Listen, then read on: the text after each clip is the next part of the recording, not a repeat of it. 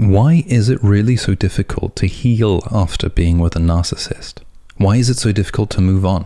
I think the two answers people often don't see. The first one is uncommon, but I haven't really seen people examine the second answer yet, and I think this might be the missing piece of the puzzle. The first answer, of course, involves letting go of the past. It involves accepting that the person that we were in a relationship with never existed. The person that we started the relationship with. What I mean by that is the person that we started the relationship with was a fake persona that was calibrated specifically to seduce us. And the person who we ended up with was not the person we started out with.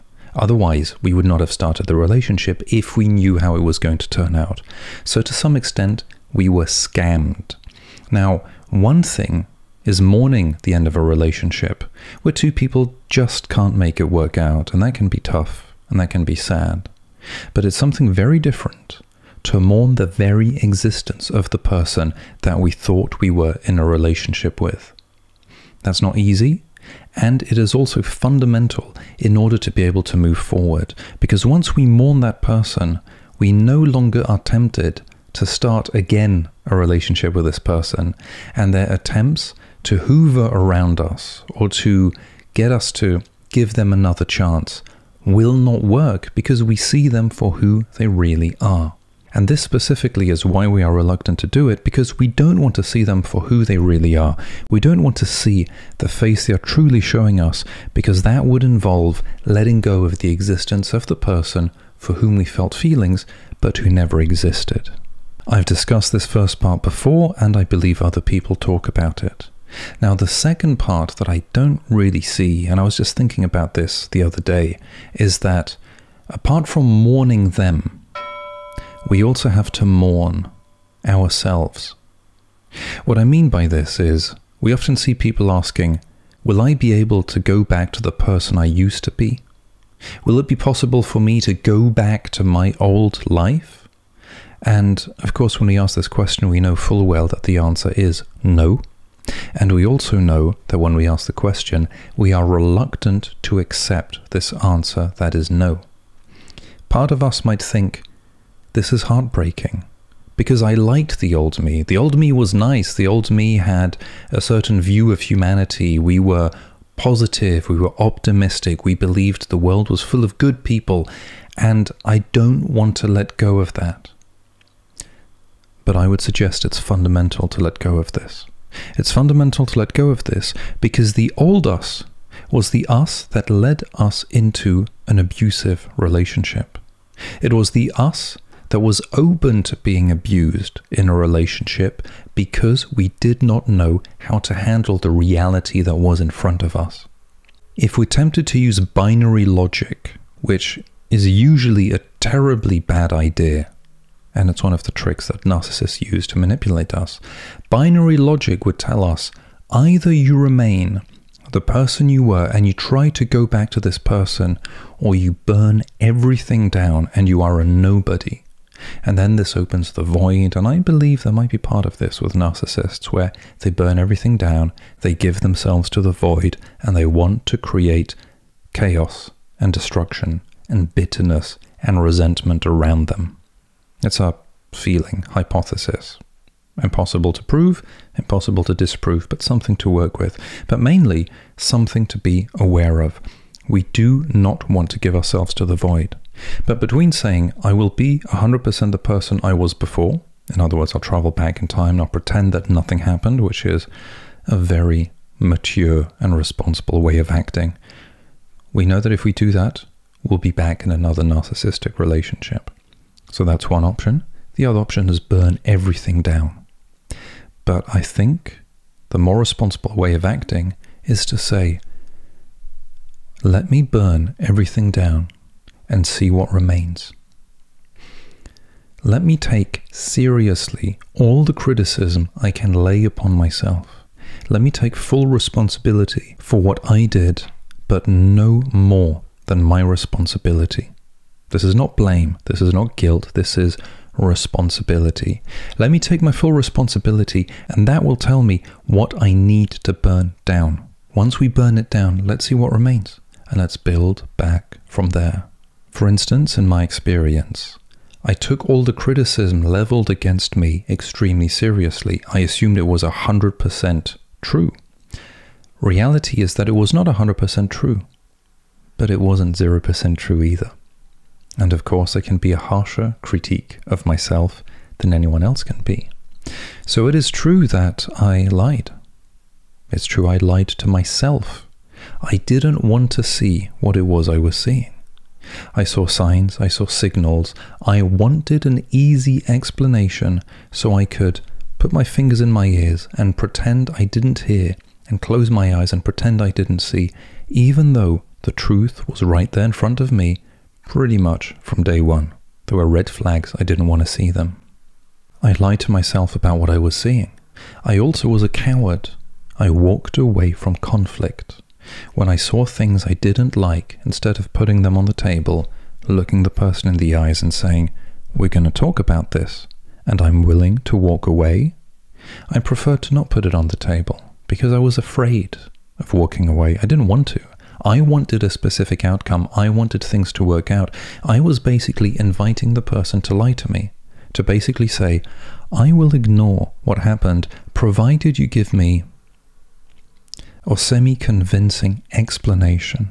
And I'm not going to dig. Just give me something that's good enough so I can lie to myself." Why? I wanted the outcome. I was not willing to simply see reality and walk away. These are not traits that I am particularly proud of. And these typically are traits that I was allowed, thanks to this experience, that I was allowed to examine and realize these led me to a situation of absolute and pure hell. And if I wanted to avoid this in the future, I had to get rid of this. It's not easy. It's not easy to do. And when afterwards people lied to me or deceived me, it hasn't been easy to sit them down and say, "You lied about this and that's a problem.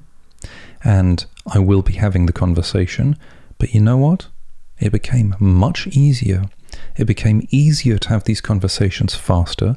It became easier to pull the plug faster, and became easier to simply state facts and reality. This has been helpful when talking with toxic people, and it's also been helpful when talking with regular people, because it's easier to provide a framework for a healthy and respectful conversation. But this was only possible because I was willing to let part of the past die. Not all of it, part of it. I was willing to let go of the parts I was maybe ashamed of, the parts I knew that I should have done differently, but I didn't know how.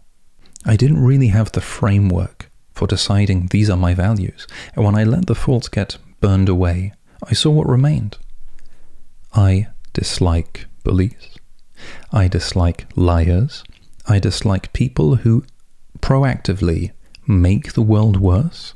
I dislike ideas that make the world worse. I dislike people who want others to lie to them by commission or by omission. I dislike people who want to manipulate others instead of respecting others. We can have conversations and disagree, but part of the conversation is simply comparing ideas and seeing which idea makes most sense. But the toxic people want to force outcomes. And those people, I dislike the way they operate. They can change the way they operate, of course. They can change their behavior, and of course I would welcome that.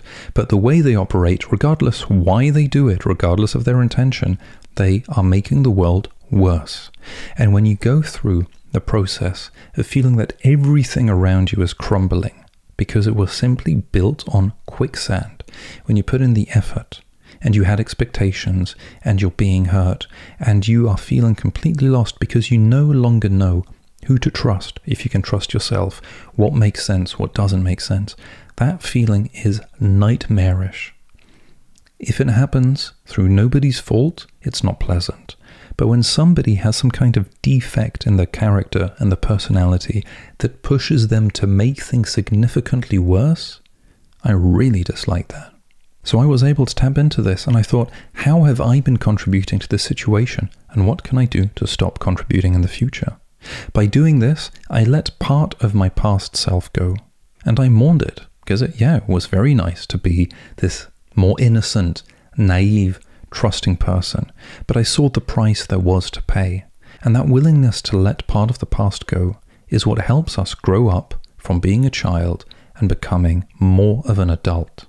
The past self served us, and if it no longer serves us, we let it go, because the past self is not us. Our ideas are not us. Our ideas are either accurate or inaccurate.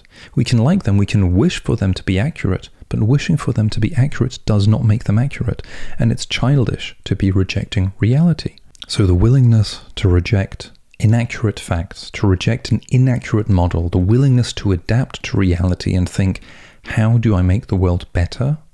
That's only possible when we are willing to let go of the past self and see what remains.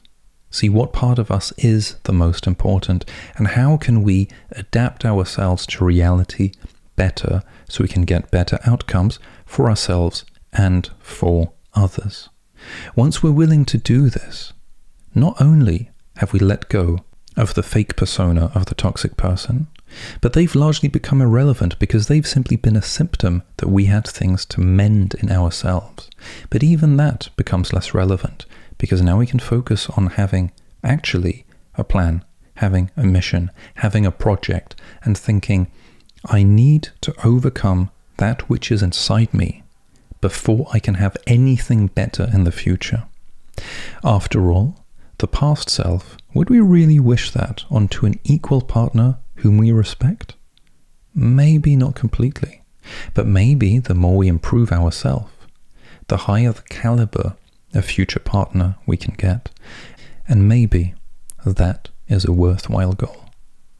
If we're willing to chase this goal, it's much easier to accept the price that we are paying, which is letting go of the other person and the past self. If all we have is a price to pay and no reward, it's very difficult to accept that because there's nothing in it for us. But once we do understand what it is we can be getting, and especially what it is that we are forsaking if we're not letting go of the past and if we're not moving forward, then it's much easier to take the action, embrace the action, and realize that it's entirely worth it. After all, if you know that the perfect partner was waiting for you in a beautiful home, made lovely for the two of you, with healthy communication, an ability to overcome disagreement, full support and also full respect, and all you had to do was flip a switch in your mind, it might be much easier to flip that switch. The only thing here is the other person is not standing in front of you with the keys to a beautiful home. Well, maybe not. But you know that if you want them to be there one day, you'll have to flip that switch. And you will flip that switch when you're ready to do so. So maybe for now, start visualizing what it is you aspire to. Process the information about letting go of the fake persona of the other person, letting go of that which was inside us that led us to this toxic situation, and then see if it's a bit easier to move forward.